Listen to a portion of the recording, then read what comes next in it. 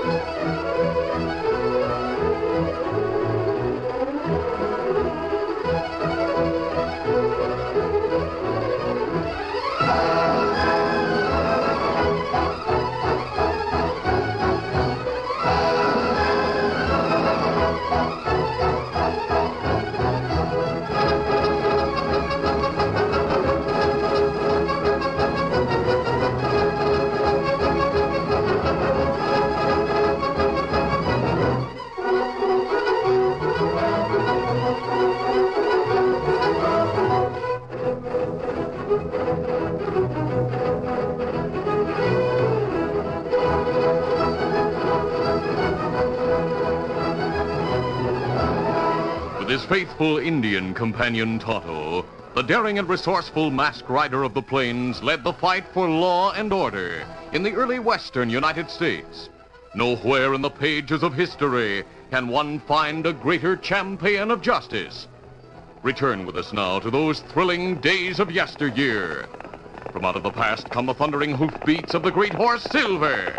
The Lone Ranger rides again. Come on, Silver. Let's go, big fellow. Hail, Silver! Away!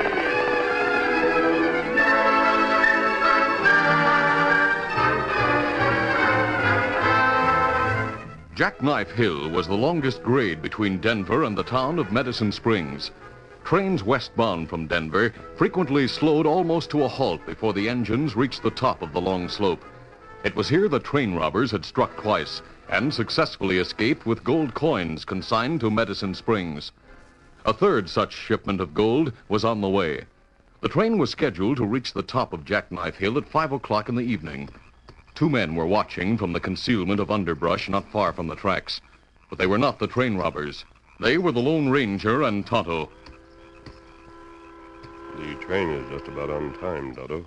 You think crooks hiding nearby? Well, if they are, we'll do our best to capture them. I'm sure of one thing. And what that? The thieves have some way of knowing when gold is being sent to Medicine Springs. Why gold sent there? There's plenty gold mine close to Medicine Springs. Gold bullion from the mines is sent to Denver. Then the westbound train brings coin gold from the mint to the mine owners. Oh, and you savvy. Sheriff Bell believes the thieves are working out of Medicine Springs. Sheriff, friend of yours. Well, yes, Tonto, a good friend. Why him not come here? Stand watch.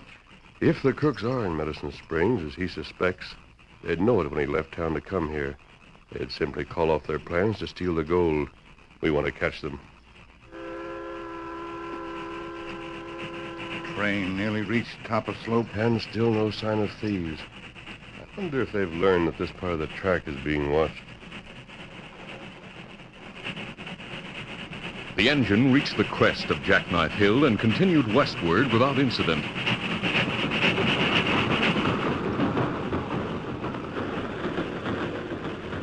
When the train had passed, the masked man turned to Tonto.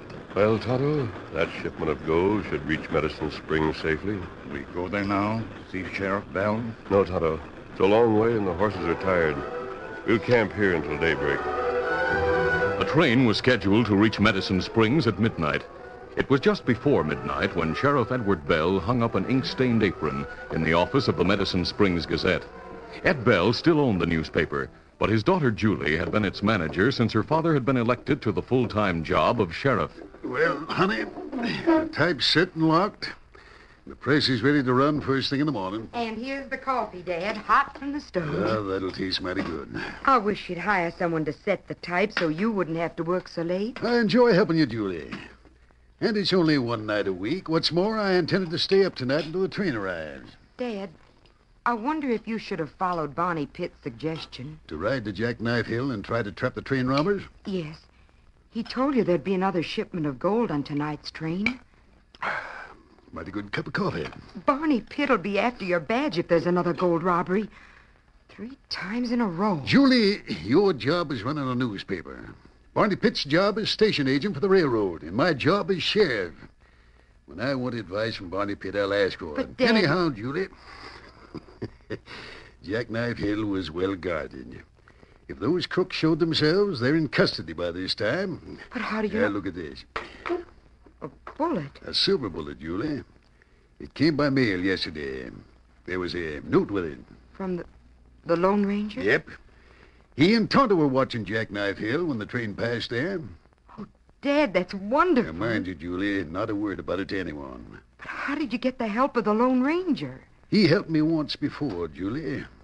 And he said to let him know if I ever needed him again. Well, I figured I needed him to catch the gold thieves, so I sent word to a preacher who knows how to reach him. Do you think the Lone Ranger will come here? If he catches the crooks, he'll bring 'em in. He may come here anyway. I sure hope so. Well, there's a train. A few minutes early. I'll go to the station to meet it. I'll go with you.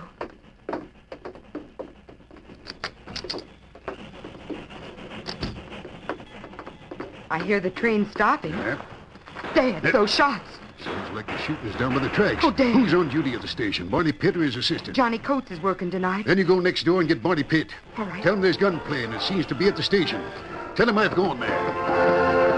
As the sheriff raced past the darkened houses along the main street of town, he drew his guns. He turned a corner and passed the cattle yards, and finally the large warehouse that blocked the view of the station. Then he saw the train.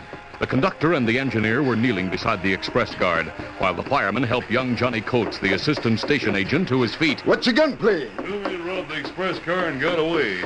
You mean they staged a robbery right here at the station? That's right, Sheriff. Their faces were covered with bandanas. They held guns on me while the train pulled into the station. When it stopped and the guard opened the door of the express car to unload the gold, I tried to shout a warning, but one of the crooks slugged me. The other one started firing at me. You were the guard? Yeah. Al Summers is my name, Sheriff. You've been hit in the arm. Both arms. They put me out of the fight, but I didn't lose consciousness. I saw him climb into the express car and grab the box of gold. Those two knew what they were about, Sheriff. They didn't waste any time. Dad, here's Barney Pitt. What happened, Sheriff? I heard the shooting. 2 men robbed the express car. They get away with the gold? Yeah, they made the getaway in a wagon, Mr. Pitt. He had a team and buckboard at the side of the station. Didn't anyone try to stop them? The engineer and conductor jumped off the train and opened fire. In the darkness, it was too hard to hit the polecats. By the time the engineer and conductor got back here with lanterns, the crooks had gotten away in the wagon. They had fast horses. You've been hurt. Someone get the doctor. Yes, I'll go. I'm going to look for tracks of that wagon. It's a dark night to follow tracks, Sheriff. If need be, I'll follow him by lantern light. Summers will wait inside the station for the doctor. You come along, Johnny. I want to talk to you. All right, Mr. Pitt.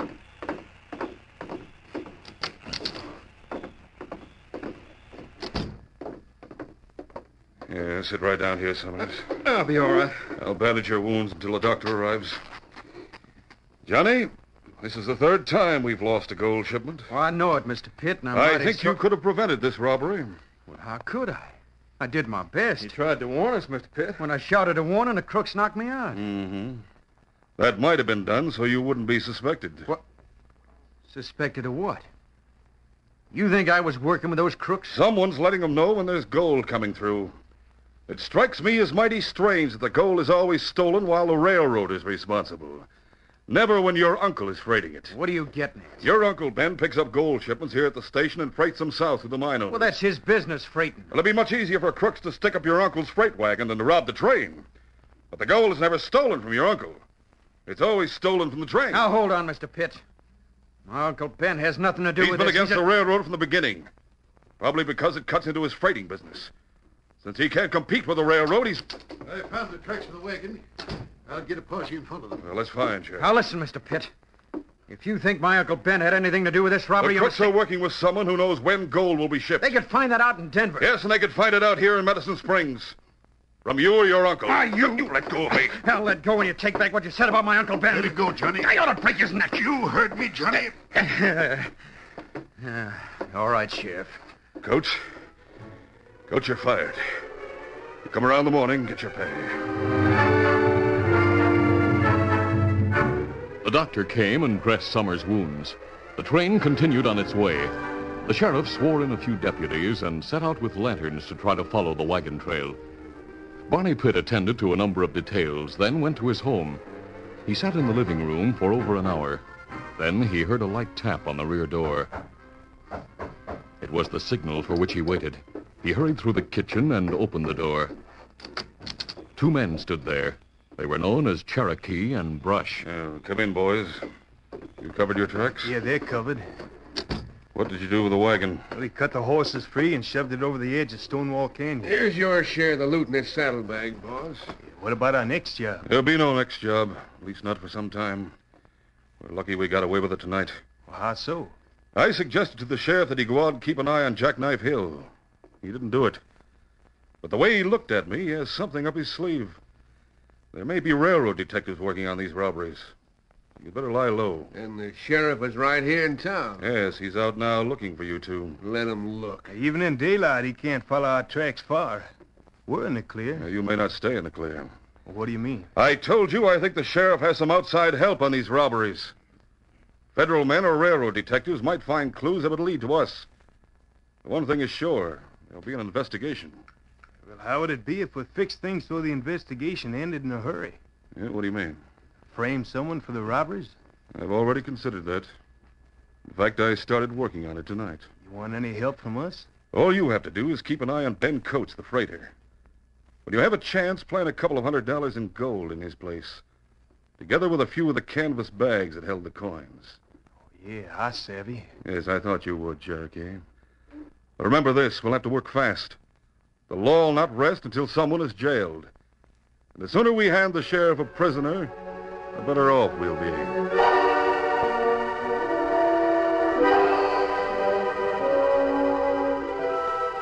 At daybreak, the Lone Ranger and Tonto left their camp on Jackknife Hill and started toward Medicine Springs, not knowing that a gold robbery had taken place. And in Medicine Springs, the gold thieves, Brush and Cherokee, were also on the move before sunrise. As they walked toward the stable where old Ben Coates kept his freight wagon and horses, Brush grumbled. You go on to the stable, Cherokee. I'll see you there later. Where are you going? Find a cup of coffee and some breakfast. As the man called Cherokee approached the stable, the big wooden door swung open. Ben Coates propped a board against it to keep it from closing. Ben turned to re-enter the barn-like building when Cherokee called. Well, howdy, Mr. Coates. Morning, Mr. Cherokee's my name. I've seen you around town, but I reckon we've never met. You want some freighting done? No, leastwise not today. It looks like you're set to travel. Yeah, the wagon's loaded and the team's hitched. I'm heading for the mines. What about your nephew, the one who works in the railroad station? You mean used to work in the railroad station? Johnny was fired last night, and I'm just as glad that ugly-looking station agent told him he was through. From now on, Johnny'll work with me. I always said he should stick to freight. Well, then Johnny will be traveling with you this trip. That's right. From now on, we'll work together. Well, glad to hear it, Mr. Coates. Please, mister, you're covered. Hey, what? Hey, Johnny, what's the idea of pulling a gun on Cherokee? The last time I saw this fella, he had a bandana over his face.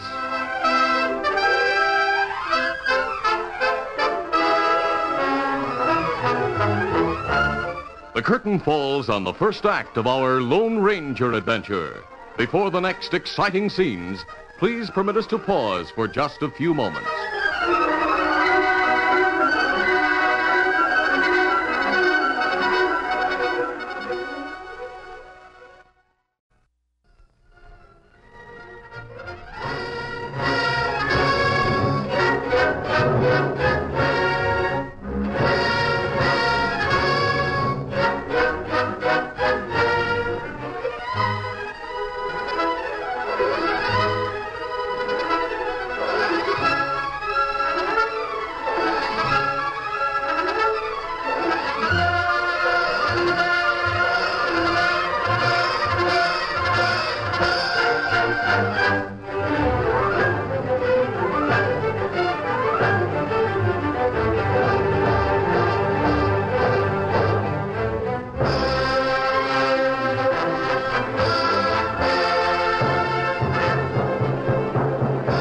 Now to continue. Johnny Coates had been in the rear of the stable when Cherokee entered and spoke to old Ben. Johnny had recognized the outlaw's voice. Holding a gun in his hand, Johnny said, You're one of the train robbers. Oh, you're local. Tell that to the sheriff. Johnny, what are you talking about? Last night's train robbery, Uncle Ben. This is one of the train robbers. I recognize his voice. Take his guns. Well, all right, if you say so. You're making a mistake, Johnny. You're the one who made the mistake, mister. I'd recognize your voice anywhere. And I'll know your partners when I hear it. You're hearing it now, kid. What? Drop your gun. He's right behind you, Johnny. I'm covering both of you. Drop your gun, kid, or I'll let your uncle have it. All right. Now, take that gun. Now, give me mine. Here. I was afraid you wouldn't get here in time to take over, Brush. I wouldn't be here if I'd been able to find something to eat. But the restaurant and the cafes aren't open yet. I didn't think both of you'd be loco enough to stay in town after that robbery. Shut up. What'll we do with them, Cherokee? Barney wanted us to frame the old man. Barney. The station agent? Barney Pitter's working Cherokee, with you? you jughead. Now they'll go to the law. Don't worry, Brush. We'll take care of them. Put ropes on both of them. Why, you... You dirty polecat. Stand still, Coach. Tie the old man, put a gag on him. And put ropes in the gag on Johnny. Right. Rush found ropes in the stable. Ben and Johnny were tied hand and foot and effectively gagged. Then they were lifted into the big freight wagon. There. Now, close the tailgate. Now what, Cherokee? I'll drive the wagon along the regular route. You plant the gold in the sacks in Coach's house. Then get our horses and follow me. I'll look for you along War Bonnet Trail. If anyone should see you driving a It's freight... too early in the day for that. No one's around. I'll see you later. Right. Get up! Get up there! Get up now! Shortly after Cherokee left town, driving the freight wagon with the two helpless men on board, Sheriff Bell prepared to renew his search for the thieves. He was saddling his horse when Julie came from the house. Starting out again, Dad? Yes, honey. We didn't have much luck last night. The crooks dumped the wagon into Stonewall Canyon. I'm going to try to find some tracks there and follow them. Well, are you going alone? Yes. Well, good luck, Dad. And be careful. Thanks, Julie. Steady. Get up there.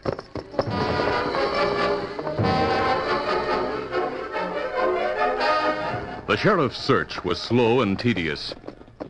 At noon, he heard the sound of approaching hoops. Sheriff, we're on our way to town to see you. Mister, I'm plenty glad you're here. I have a lot to tell you. Sheriff Bell quickly told his masked friend and Tonto of the robbery that had occurred at the railroad station the night before. He explained that the express guard and young Johnny Coates were the only men who had seen the thieves. Is Johnny Coates in Medicine Springs? He's probably with his uncle. Ben planned to move freight to the mines today.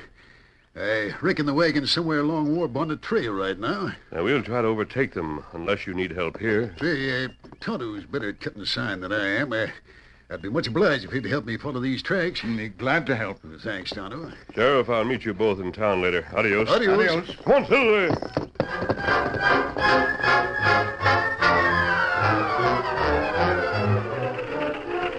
It was mid-afternoon when Cherokee turned the heavy freight wagon off the main trail.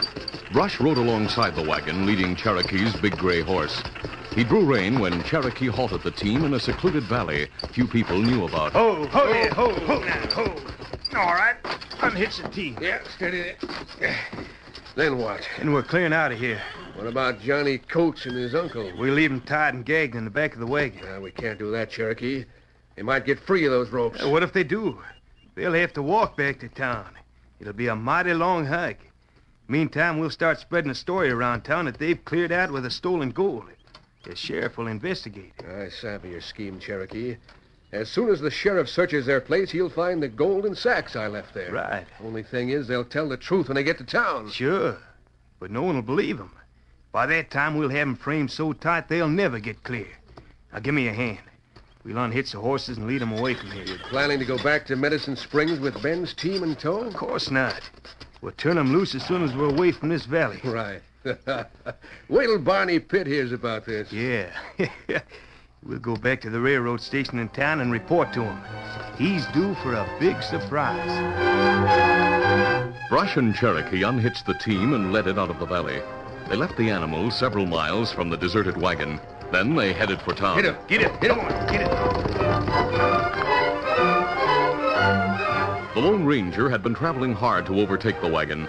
Shortly after Brush and Cherokee had left Ben's horses, the masked man sighted the animals. When he saw the dangling traces and harness gear, he followed their back trail. It was plain and easy to read. It led him directly to the wagon in the hidden valley. Oh, easy, steady, big fella. The letters on the high sides of the canvas-topped vehicle identified it. Easy, steady now. Ben Coates' freight wagon. Help! What? Help! The call for help came from inside the wagon. The Lone Ranger moved quickly to the tailgate. He opened it and saw Johnny and Ben. Help us, mister. Cut these ropes and up. Why, you're masked. You needn't worry about my mask. I'll cut those ropes. Man, my wrists are nearly raw. I've been trying to loosen the ropes. I was lucky enough to work the gag out of my mouth. You all right, Uncle Ben? There, your hands and feet are free. Gosh, thanks, mister. I'll take the gag off my uncle's mouth while you cut his ropes. Are you Johnny Coates? How'd you know my name? I've been looking for you and your uncle. There. Mister, we're doggone lucky you found us. I'm much obliged to you for cutting those ropes. Mask or no mask. You'd better rub your wrist to restore the circulation. Good idea. Mister, you said you were looking for us. Yes, I wanted to question you about the gold robbery at the railroad station last night. Now I'd also like to know who tied you and left you here. Same polecats who robbed the train. They're trying to frame us for the robberies. How long ago did they leave here? I couldn't judge that. We've been tied so long, I've lost track of time. They let the team loose, then headed back to town. I found your horses and left them at Ground Hitch. You'll have no difficulty finding them if you follow their tracks. Do that, mister. Where are you going? I'm going to follow the men who left you here. I heard them say they were going to the railroad station to report to Barney Pitt. Well, thanks for the information. Steady, Silver. Easy, big fellow. I'll send help from town. We'll not need it. Soon as we get the team back, I'll hitch 'em and we'll head for Medicine Springs. I may see you there. Come on, Silver.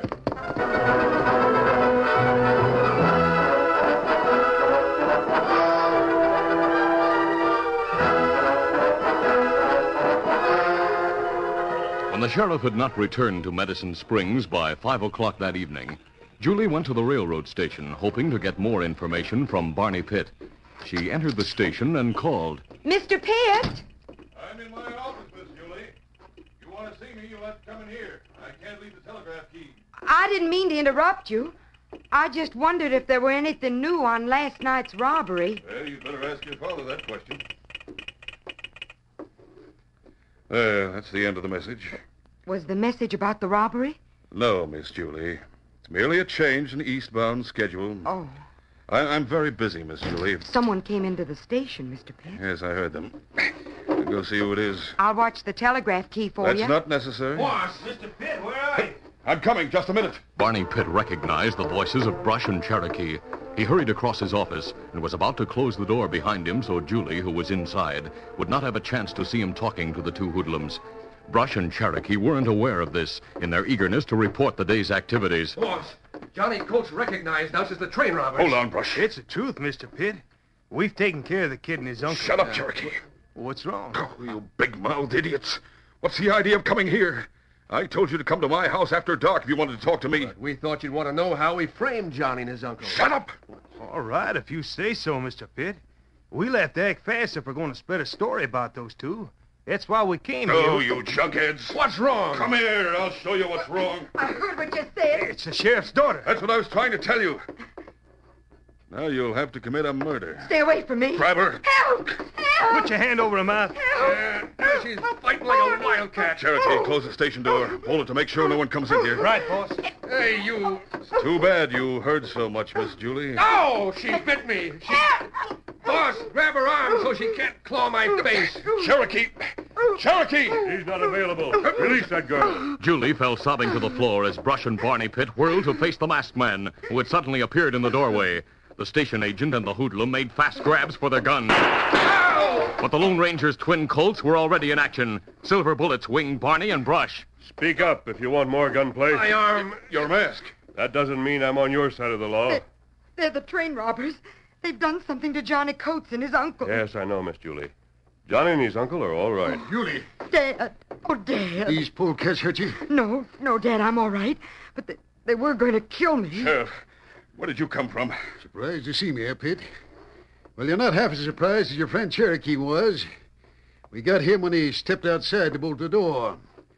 He's on the station platform right now, telling the masked man's friend Tonto all he knows. Now, listen, Sheriff, don't believe Cherokee. He's lying. You're the one who's lying, Barney Pitt. Those two hoodlums work for you.